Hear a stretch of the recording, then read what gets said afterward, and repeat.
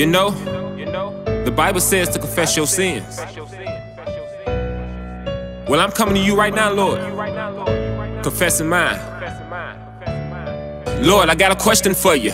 How could you forgive me for all the wrong that I did to you? Coming to church, how free for? Never wanted to disrespect you, just wanted to pay my respects to you.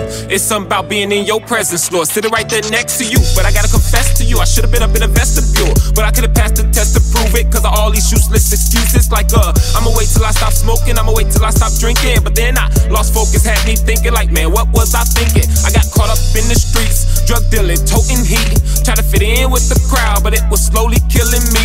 Didn't know I could bounce back from what the streets has done to me, but at least now I can sleep peacefully, knowing God's forgiven me. Lord, Tú si mi nada